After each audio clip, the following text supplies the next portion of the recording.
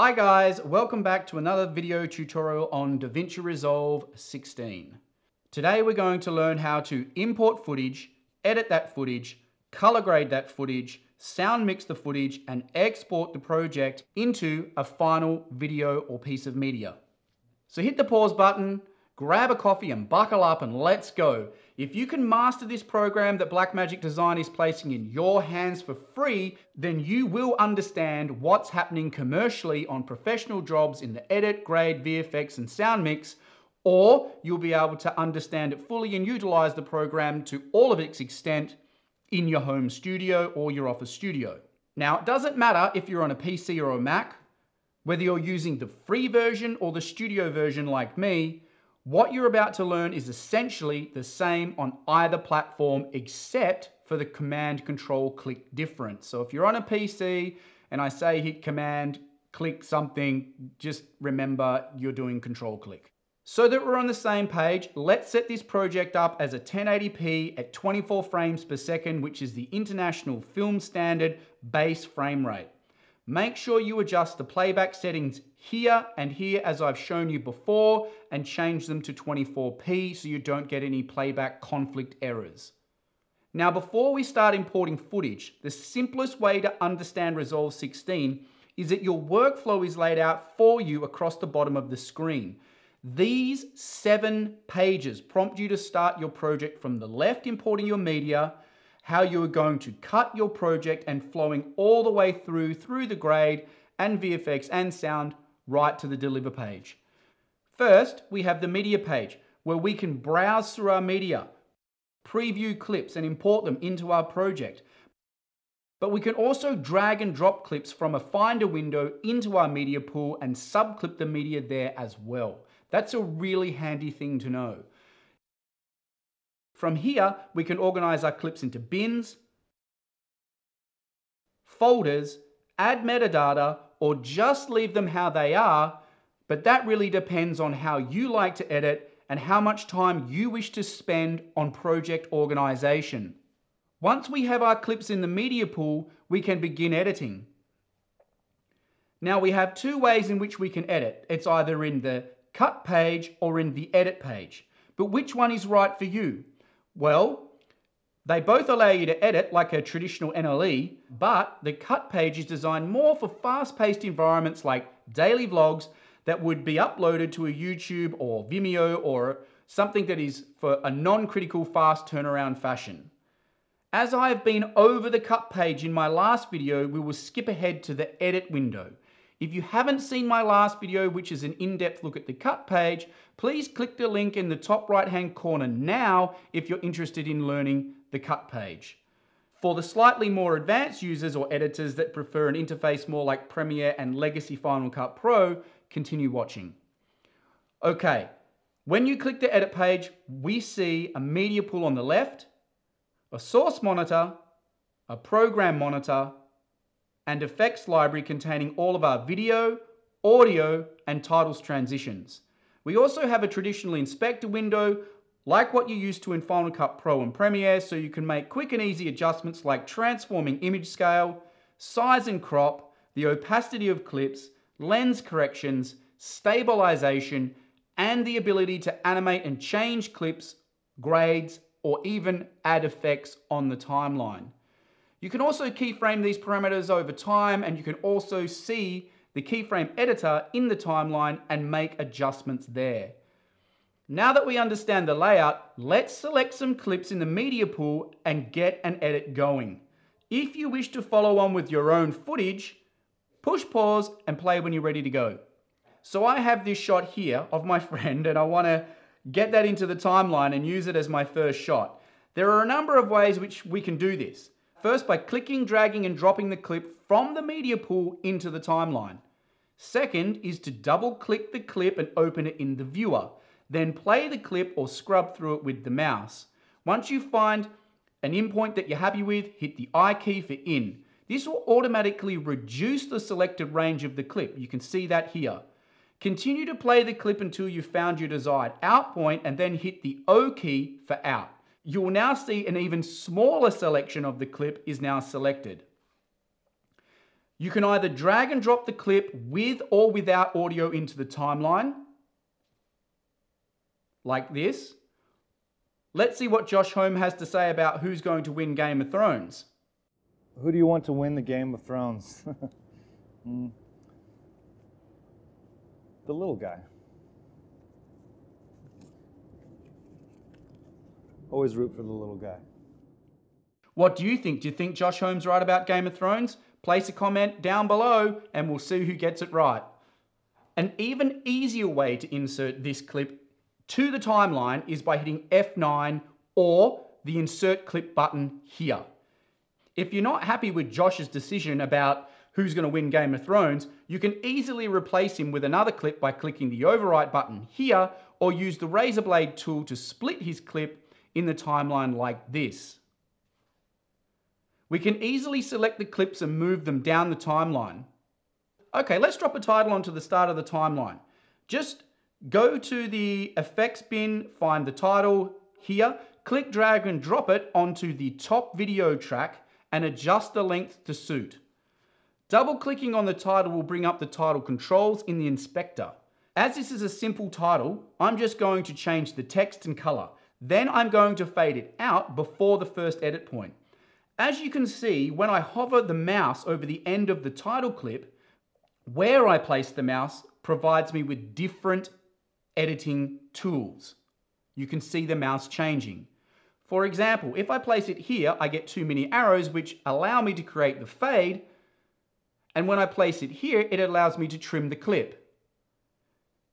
In this panel, you will also find all of your OpenFX, filters, audio transitions, title bars, and many other things that you can use which can all be manipulated in the inspector.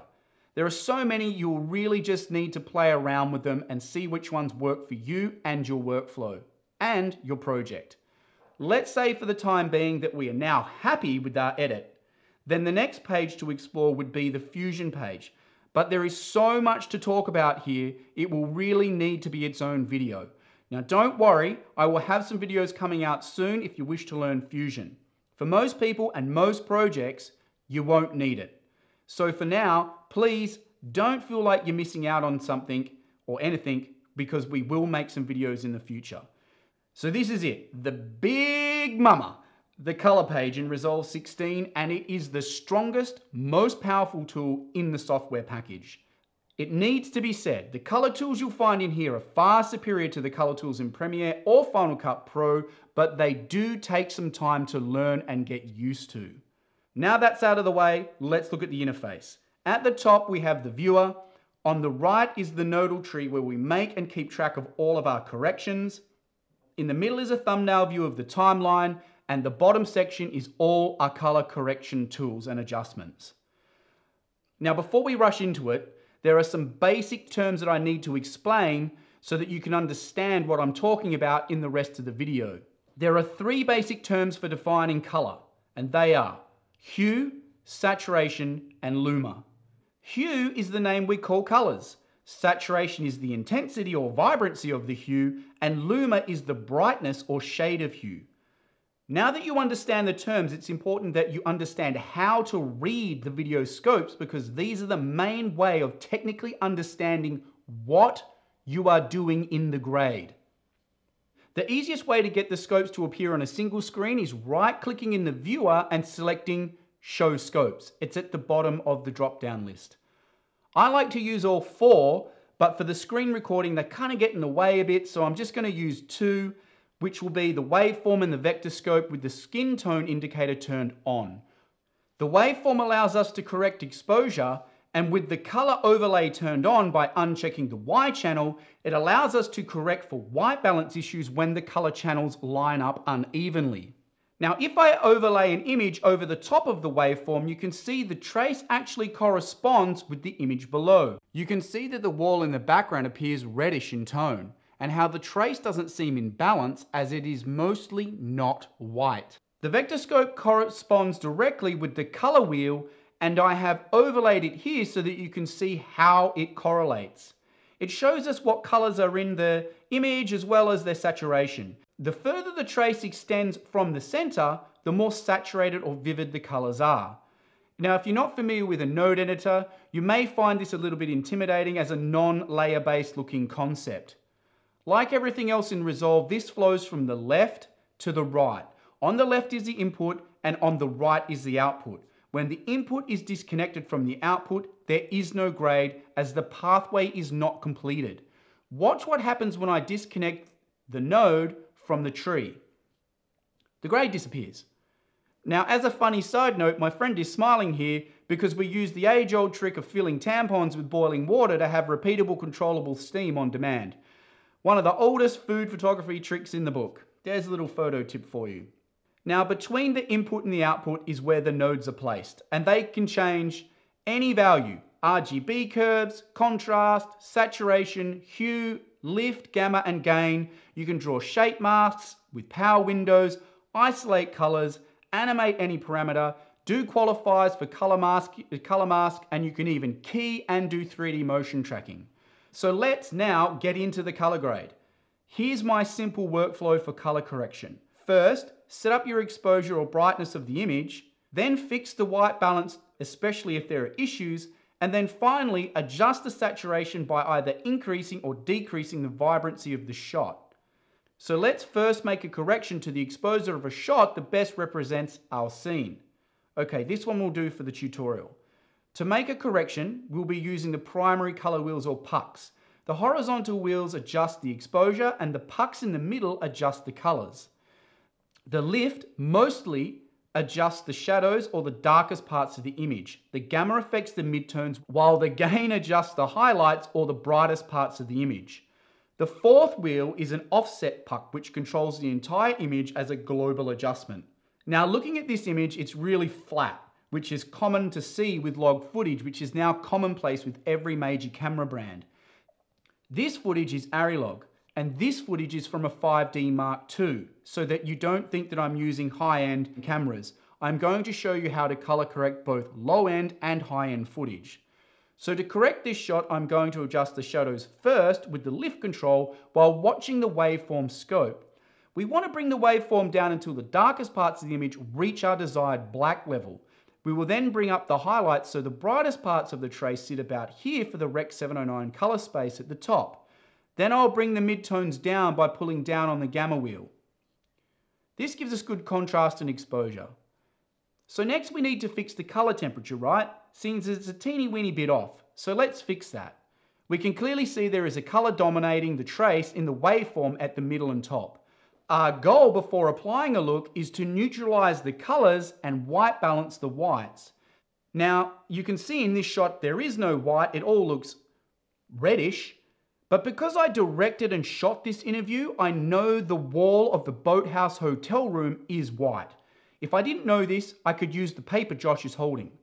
Now my goal here is to get the color trace colors to align evenly, and when they do, the trace will turn white, indicating that we have achieved a white balance. A great tool to use to achieve this is the white balance eyedropper found underneath the lift wheel. It's a bit of a cheat, but it's a very fast and effective way to do it. Now when you hover over a white object in the viewer, you should see the values of red, green, and blue displayed as numerical values. When the numbers are not even or even close to even, this is when you know that your white balance is off. Now if you click on the white object, boom, there you have it. Look at that, look at the trace. It's now white, indicating the shot has been balanced. But sometimes Resolve doesn't really get it perfect, and sometimes I find that I have to do it a couple of times to get a better result. Now, if the whites end up looking too clinical and you're not happy, you can always adjust them here with the tint slider found under the second panel of the white balance controls. Okay, I'm happy with that white balance, so now let's boost the colors by increasing the saturation. This is a desire to taste step. It all has to do with how you want your videography to look. Here's what the clip looked like before and after corrections. Now you can turn the grade on and off by clicking the number on the node on and off, and you will see that the node changes from lit up to dull. And you can see in the viewer the grade turning on and off. If you want to see your grade, what it looks like up close, you can hit the Command F key to go full screen and escape to exit full screen. How does your footage look? Do you give it the tick of approval? Because if you do, hit that subscribe button, join our channel and our color grading community and filmmaking community for more color grading and camera tips coming to you soon. Now that we have color corrected our first shot in the sequence, let's go ahead and match the other shots to our hero. On the next shot, we're going to repeat the procedure by starting with the best balance of exposure with the lift, gamma and gain controls. If the color balance in the shot looks off, well, we'll use the white balance tool again to correct that, but this time using something else as our white reference. Then add some saturation to taste. That's looking pretty good. Now, we want the next shot to match our first shot because it's just a tighter version of our hero shot. To do that, and save some time, we can copy the grade from the first clip and paste it onto the second one.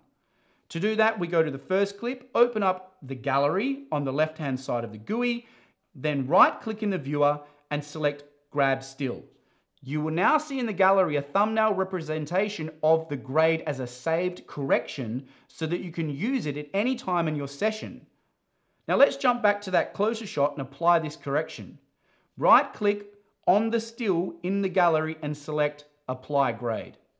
Now you can see that it has given us a really quick starting point, but you can also see that they don't quite match.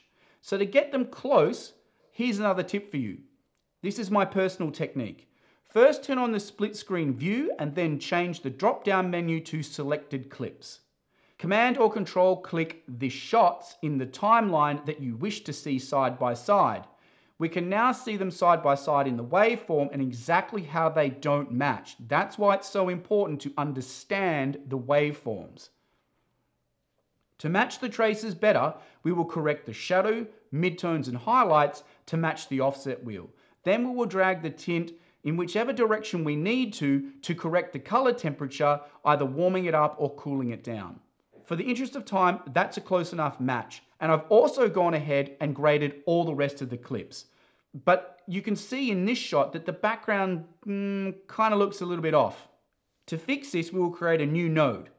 Then we'll use one of my favorite tools to do a quick secondary fix, which is the hue versus hue curve, where we can place 2 points on the color spectrum to isolate the desired color, then add a center point to drag up or down to either lean it out a little bit in color or add more color, which is desired to taste. More like this.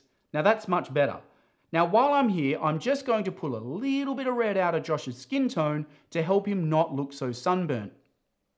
This is looking much better, but I think we can make him pop a little bit more by adding a subtle power window vignette. Now go into here, the Windows panel, and turn on the window that is right for your shot. I'm going to use a circular window and draw the shape mask around Josh and invert it so that it is affecting the outside of the power window and the background only, leaving Josh alone. Then we'll add some softness to the window edges so that it doesn't look so artificial and hides the correction better. With that, that means that we've completed our basic balance and color correction, but let's say we just want to change one color of something in a shot, like this vegetable, an object that the client is not happy with. And we can select that object by using the HSL qualifier tool. To do that, we will need to add a new node and then go into the qualifier panel, select the eyedropper tool, click and drag over the food that Chris wants changed, and then isolate it. To see what you've highlighted, turn on the highlight feature, which is the magic wand you see here. Now, more than likely, like me, you're going to need to refine your key and clean it up a little bit like me. So we're going to start by adjusting the width of the center of our hue selection and then adjust the saturation so that we get it right. Then we will further clean up the key with the matte finesse tool here by adjusting the clean white and clean black points. Once we have it locked in, let's turn the highlight button off and drag the hue to the right until we get the desired color. It's pretty awesome, right? And it's pretty easy. So once you start to understand the tools, color grading doesn't seem that hard. That isn't the only shot where we see this item, so we're going to want to copy the correction to our other shot. Okay, the easiest way to do this is to save it as a shared node. So if you right-click on the correction node here, then choose Save as a shared node. Then you will see that the label actually changes to a shared node and it has a little padlock on it. Now, when I copy this correction to another shot, I can just add another serial node in the node tree and then select shared node 1 to apply the grade.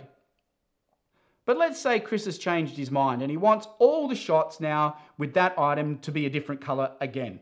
So you can do that easily. You can right click on the node, click unlock, and then move the hue slider to another color. This will then automatically update all the other shots with the shared node. Now, how is that for a time saver? Now we're up to the bit I love, the creative part. And this is why before I said the grade wasn't over. Here's the quickest way to apply the same look to all these clips. Okay, let's select all the clips in the range that you want to globally affect by using the Shift key and clicking the first and the last clip. Right click and choose the option to add into a new group. Name the group. We will call this Creative Grade as we're creating the look that we're going for, and click OK. Now above the node graph, change the drop-down menu from Clip to Post-Clip Group. What this means is when we make a change, it's going to affect all the clips in an equal uniform way. I'm actually happy with the grade, so I just want to apply a film look over the top of all my footage. To do this, I'm going to open my Open Effects menu. I'm going to go all the way down to the bottom and select Film Convert, click, drag and drop the effect onto the nodal tree. This looks okay, but I want to retain a dense negative look, so we're going to use the Curves editor to adjust the exposure. Okay, here's a quick lesson on how this graph works. The top right affects the highlights, the bottom right affects the shadows, and in the middle somewhere is the midtones, shot dependent. For this, what we really want to do is only affect the undertones, which are between the blacks and the mids here. Let's drop a point here to adjust the mids. Now let's give our mids a little bit of a bump. Now a quick on and off shows us that the undertones now look a little bit washed out. So let's make the undertones point here to adjust the density of those undertones and keep it nice and rich looking. Okay, that looks great. Now we have much richer contrast. For color, let's add another node. Now I'm just going to make a simple color adjustment here on the screen so you can see how this is actually globally affecting all of the clips in the timeline. Now I'm going to reset that because I'm actually happy with it. Finally, because we've pushed the colors around a little bit now, I just want to make sure that we have clean blacks and clean whites, so it just cleans up the overall grade. Now, to get nice and clean shadows, here's a great little tip. Add another node, call it Clean Blacks, and then go to the Luma versus Sat curves. Now, the way this tool works is that the shadows are on the left, just like your wheels, and your highlights are on the right. Anywhere that we place a point will affect that part of the tonal range by either pushing it up to increase the saturation or pulling it down to decrease it. So this is a really powerful tool for reducing saturation in the shadow areas of your shots without affecting anything else, especially your skin tones. So let's place a point here so there's nothing above it, and a point here so there's nothing below it. Now let's just pull both of these down so that our highlights and our shadows are both equally desaturated. And there you have it. Our shadows are nice and clean. If I toggle this node on and off a couple of times, you can definitely see the result in the shadows. Okay, let's put on the final touches and go back to our film stock emulation. Let's choose one of the film stocks from here and see how it looks. Okay, let's choose another one.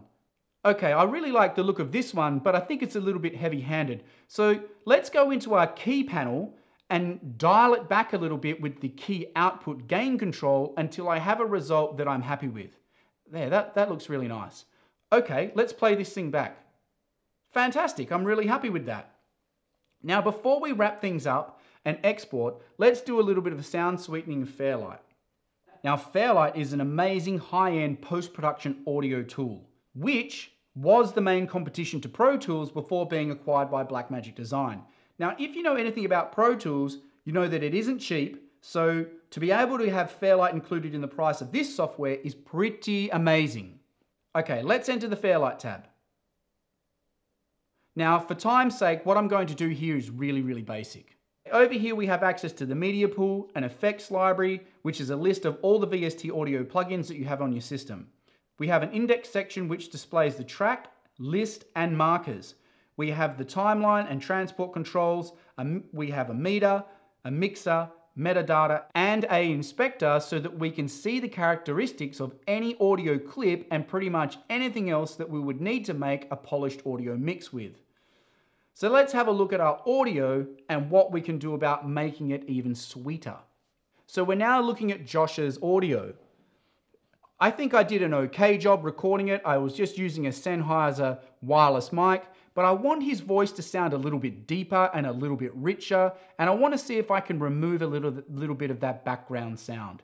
So over here in my VST plugins, I'm going to choose the vocal channel plugin, and I'm just going to drag it and drop it, not on the actual audio clip because they have been cut up. I'm going to drop it on the channel itself. Now, I could actually put it on the audio clip and just have that clip itself be affected, but the best way to actually edit audio for beginners in Fairlight is to just do it on a track level. So anything that you put on a track and adjustments that you make on that track will affect every piece of audio on that track. It's a very simple and fast way to edit audio. So I'm just going to play around with the controls a little bit. Okay, now that's sounding a lot better than what it did before. And now what I'm going to do is put an EQ on it from here by dragging and dropping it again onto the track. And I'm now going to adjust the EQ while listening back to his audio. Now I definitely want to push the bass up, and I definitely want to push his midtones up and pull the higher tones down because it is sounding to me a little bit tinny, and I do want to make him sound a little bit fuller. Okay, now that sounds good. Who do you want to win the Game of Thrones? The little guy. Always root for the little guy. Now, I could go in and add music underneath this and crossfade it all and stuff like that, but that really is a separate tutorial which I will have coming out in the future. But for now, let's move on to the deliver page where we're going to look at delivering the media in the more traditional sense. So let's have a look at the layout of the actual render page or deliver page. On the top left, you have your render settings, your tape, and your clips. For us, we're just going to look at render settings because we are setting up a render out of here. For me, I always use custom, but if you're just delivering to YouTube, Vimeo, or want a ProRes master or a H.264, 265, or IMF delivery, or you want a round trip back to Final Cut Pro, Premiere, Avid, or Pro Tools, you can do all of those exports from here as a preset in the top left hand of the screen. For me, I always select the Browse Next to add a location. I'm going to save my file here. I'm going to create a new folder and name that folder Master because I want to always know that it is a master of my project, and then I will name the file before hitting save. Save that, and now when you go back to the deliver page, you will see that the file name has now been changed to your file name that you have designated, and your location is now set at the destination you just chose. We are just doing a simple single clip render. We are not using an individual clip, which would be more of a round trip for a professional workflow. Because we are finishing the project here and it's not going anywhere else, we are going to use single clip. We are going to change the video settings. Because I wish to have a fast export, I'm going to change the QuickTime from H.264 to Apple ProRes, and then I'm going to change the ProRes to LT just for this demonstration. Normally I would be exporting at the highest quality I can, which is Apple ProRes 444XQ for a master. Now, you can see down here that my resolution is the same as we set up in the beginning, which is 1920 by 1080 HD, and our project frame rate is 25 frames per second. If you see a conflict here between what you set up at the start and what you're now trying to export, it would be in your interest to change the frame rate so that it is correct. In the middle is our viewer window, which is going to view the project that we've actually made. You can scrub through it and make selections. And in the timeline down the bottom, you can actually see the project itself. And you can, if you don't want to master the whole video out, you can choose a selection of the video to export by clicking in the timeline and setting in and out points. Now, if you're happy, add the media to the render queue by hitting add to render queue, and you'll see in the render queue over on the right hand side that the job has been added, and all that's left to do is hit render. And there you have it. Okay guys, if you've made it this far, you've done well. It's a long video, but that really is the easiest way to import, edit, color grade, sound mix, and set up your export and deliver your project in DaVinci Resolve 16. So I'm pretty tired after all that. It's been a lot of work making this tutorial. I hope you've enjoyed it. If you have, hit that subscribe button, and then I will see you in the next one. Remember to hit the notifications. Bye guys.